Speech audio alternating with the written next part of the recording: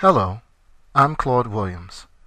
I am privileged to present the official preparation content of the Certified Disaster Recovery Engineer, or CDRE.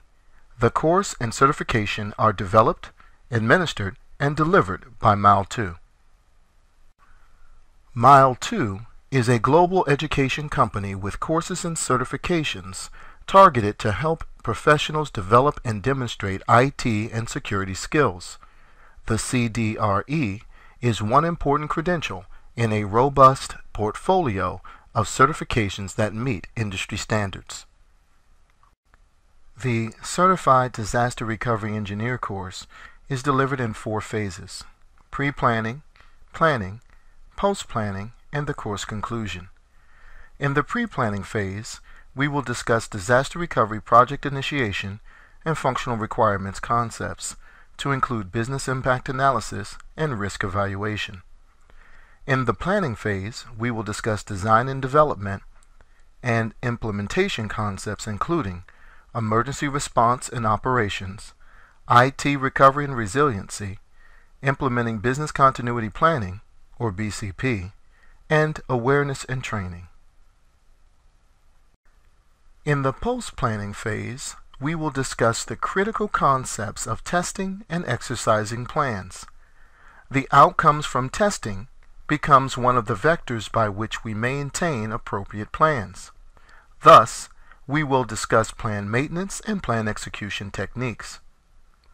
At the conclusion of the course, we will discuss some well-recognized cyber attacks that drive the requirements for business continuity and disaster recovery.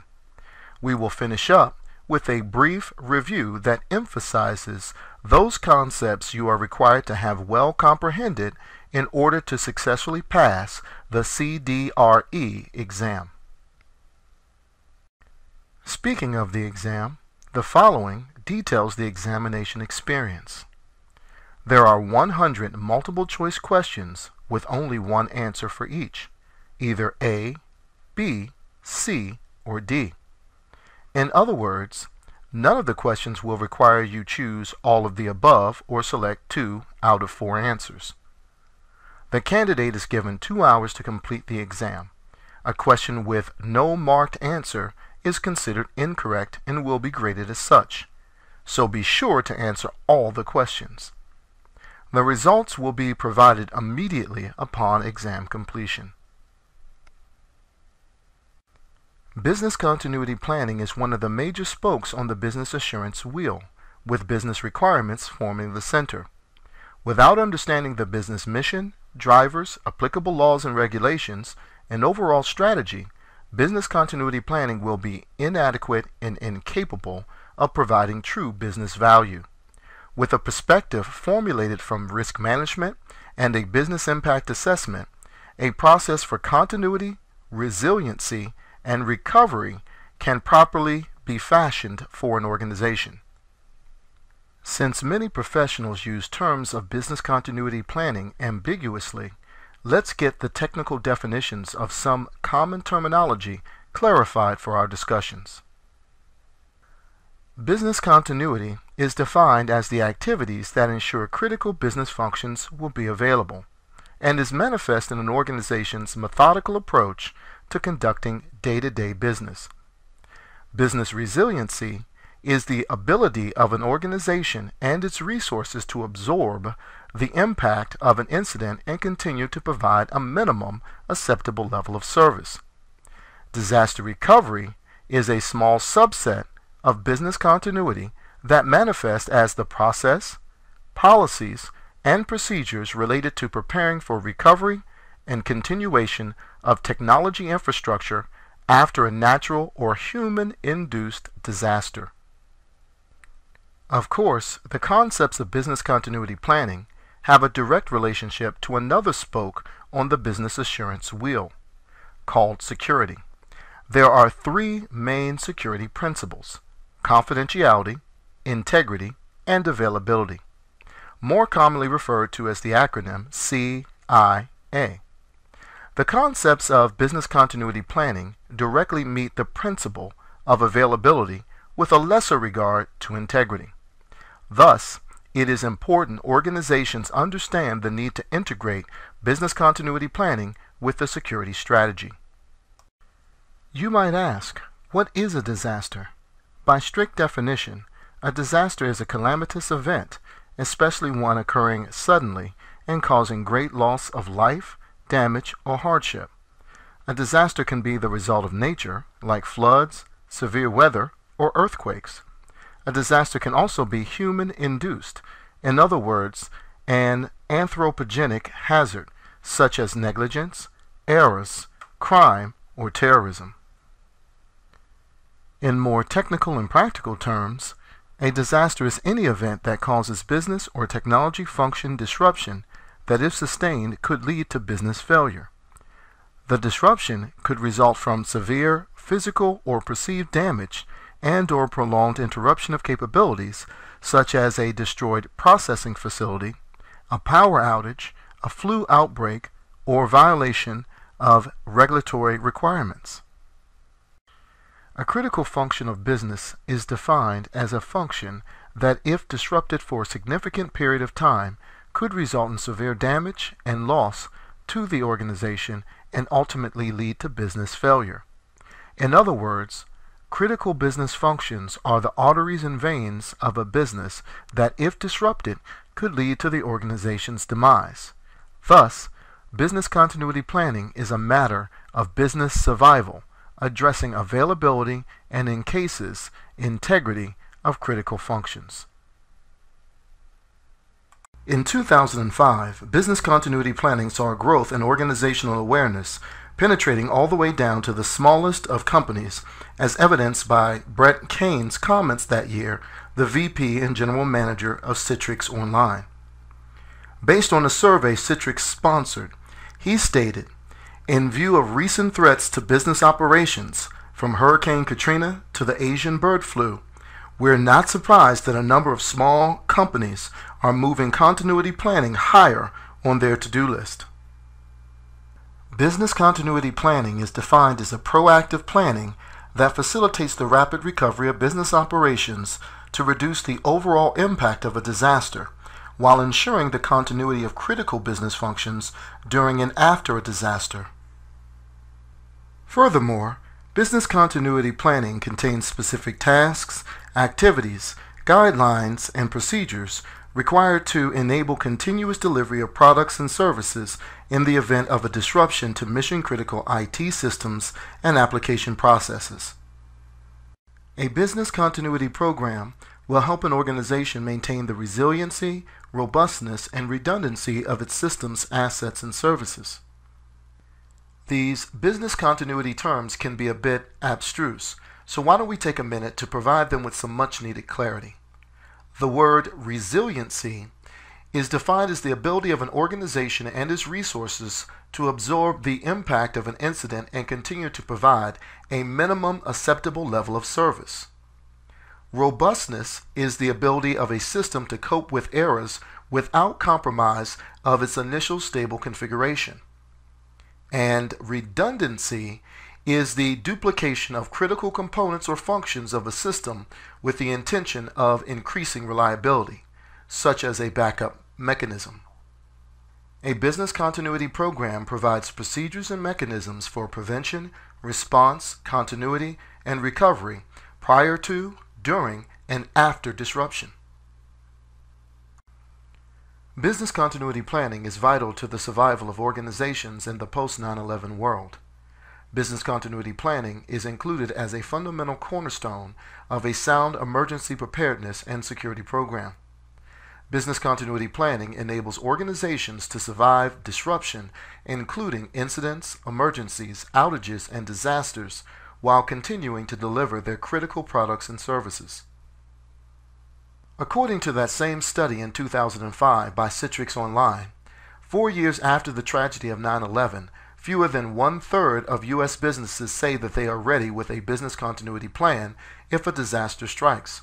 Yet, 34% indicated that business continuity is more important today than it was 5 years ago, citing an increased threat of terrorism, natural disasters, and economic fluctuations, as well as greater business volume. This shows that it has taken a number of catastrophic events beyond 9/11 to firmly place business continuity planning in the high priority category for most organizations.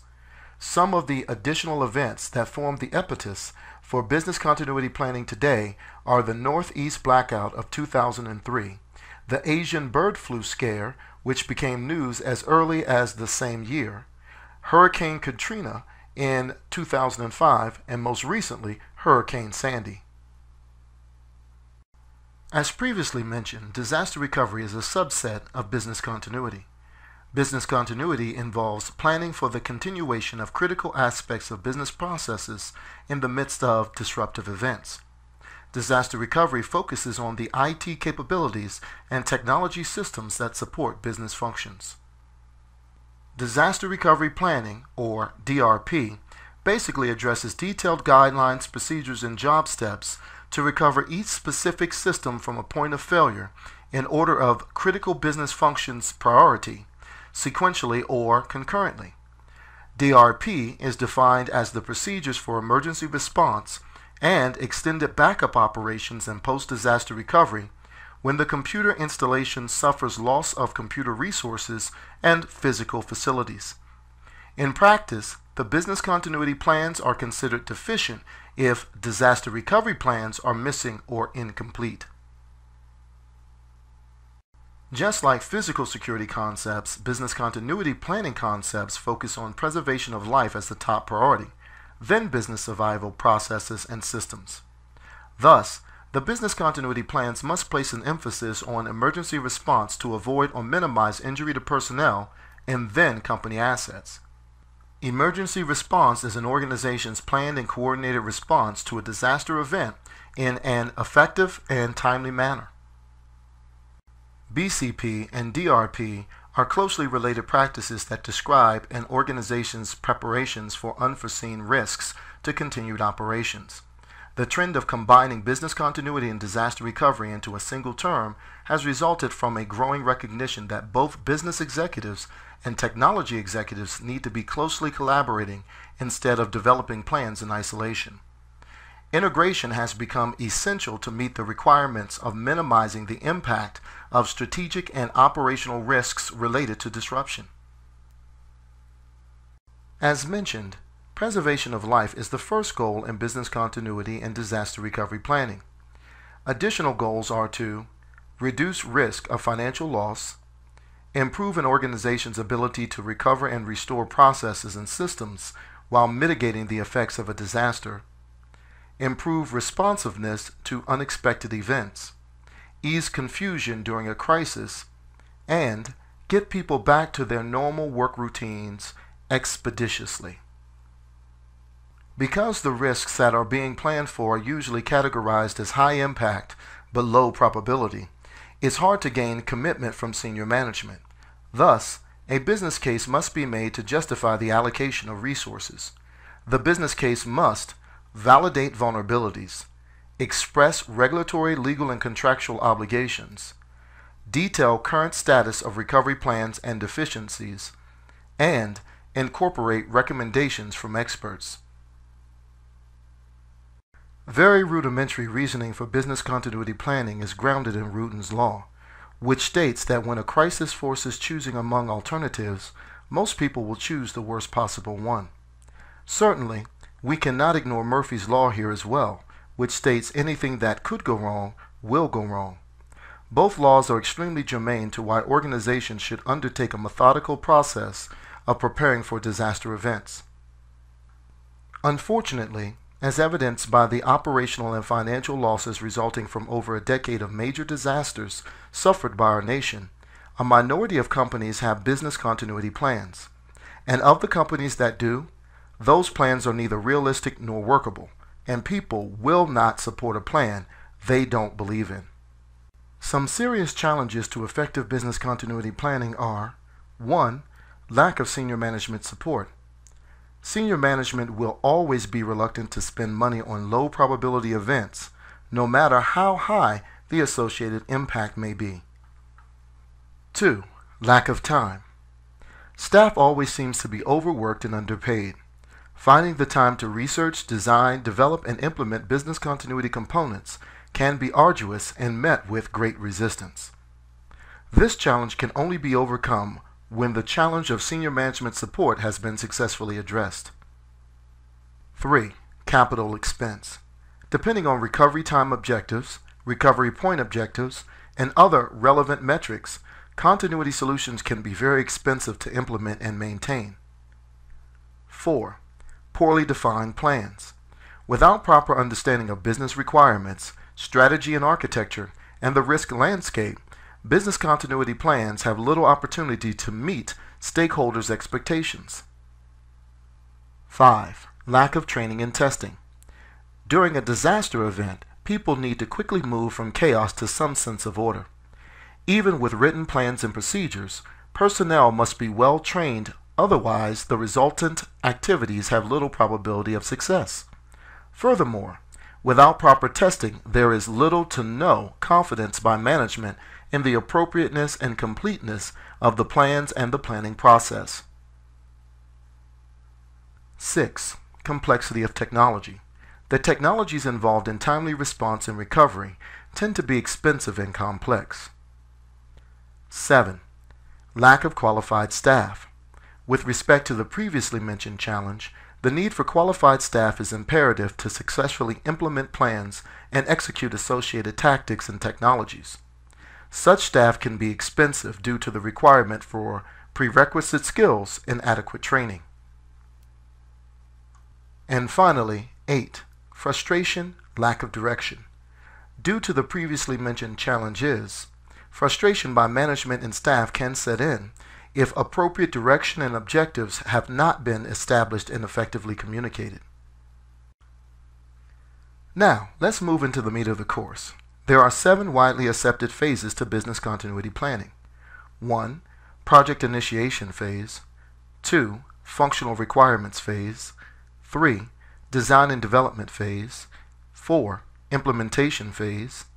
5. Testing and exercising phase. 6.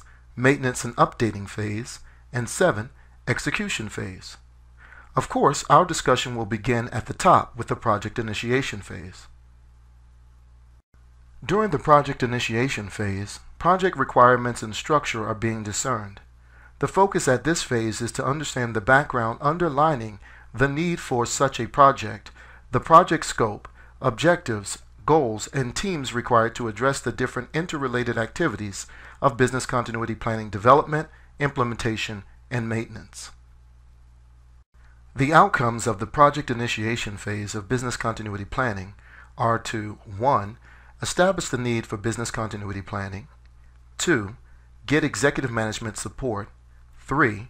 Establish a business continuity planning governance structure. 4. Create a work plan. 5. Report to management to obtain approval. And 6. Establish management capabilities to sustain the business continuity and disaster recovery program. The reason for establishing a business continuity program within an organization can be as straightforward as legislative, regulatory, and contractual obligations to do so. More qualitative reasons for the need for a business continuity program can be expressed as increased liabilities and more time-sensitive business processes. As previously stated, business continuity planning is about business survival. Given 5 businesses that experience a disaster event or an extended disruption, 2 will suffer immediate and complete business failure, and the 3rd business will fail within 2 years of the event. In other words, 60% of businesses that experience a disaster will cease operations within 2 years. Gaining commitment from management requires a well-crafted business case promoting the benefits of a mature business continuity and disaster recovery program. The business continuity manager should detail how the program maps to the business mission, mandates, goals, and objectives. Without management's commitment, it is impossible to get adequate resources to establish and maintain a business continuity program. Obtaining senior management's commitment ensures cooperation from all areas of the organization, minimizing possible resistance from departments within the organization. A business continuity program structure commensurate with corporate governance is essential to establish clear lines of authority and accountability as well as responsibility, and will enable senior managers to sort out competing interests. Business continuity governance must include some form of a business continuity planning steering committee to allow internal stakeholders a sense of ownership regarding business continuity strategy and high-level tactics. The steering committee, along with other business continuity management, is primarily responsible for development of a business continuity plan policy that defines the characteristics of a business continuity and disaster recovery program, including scope, mission, and other related policies. Since this project will begin the process of inserting a business continuity function into the organization, the business continuity planning policy developed during project initiation must provide a framework for plan development, recovery strategies, and notification. The policy should at a high level identify critical services and their related time sensitivity. The business continuity program will be highly visible and a bit invasive to implement, thus the need for clearly defined roles and responsibilities from the strategic levels to the operational levels of business, including the board of directors and executive management, the steering committee, the risk compliance officer, business continuity coordinator, disaster recovery coordinator, the IT department, the security function, and the other operational departments. The policy should distinctly and unambiguously outline these roles and responsibilities, including how the business continuity and disaster recovery teams and business continuity working groups are to conduct activities. Once the policy has been developed, it must be communicated. Effective communication is critical to business continuity planning, governance, and program management. Thus, the policy itself must also define a communication strategy. In this phase, a planning team develops a work plan outlining the activities necessary to implement the business continuity project. The plan must be mapped to the business of the organization and based on the worst case scenarios such as the loss of facility, IT capabilities, communications, operational departments, and works in process. This plan assists business continuity management with identifying high-level resource requirements like staff, consultants, training, time, and software. Once high-level resources are identified, budget development can begin with a focus on plan development, planning expenses, post-planning exercises, and recovery expenses. The plan, including the budget, must be well documented and presented for management's approval. Before the business continuity program can be implemented, senior management must approve both the business continuity policy, which includes the proposed governance structure, and the business continuity plan, which includes the budget. Management must carefully evaluate the projected program costs compared to the perceived value of the program to the organization. In addition, management must carefully consider proposed and collateral organizational changes in operations and agendas. Once executive management approves the business continuity policy and the business continuity work plan, the business continuity manager kicks off the project by meeting with key organizational persons to ensure effective communication of roles and responsibilities.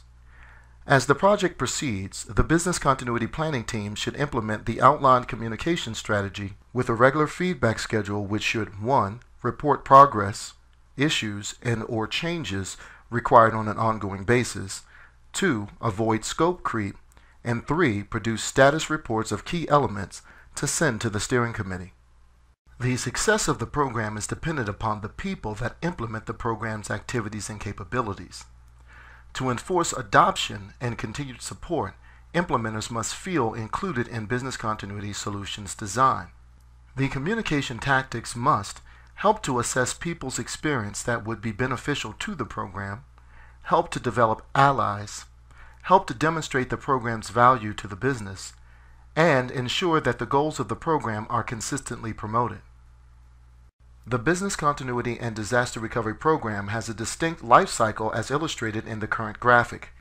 The illustration depicts general business continuity phases on the inside and interrelated business continuity processes on the outside. A business continuity program must be justified, which can be achieved by conducting both a business impact analysis and a risk assessment. The business continuity architecture is manifest in the business continuity strategy development and disaster recovery planning. Implementation of business continuity capabilities must include training, drilling, and testing. As an integral part of business continuity management, capabilities must be reviewed, audited, and when prudent, adjusted.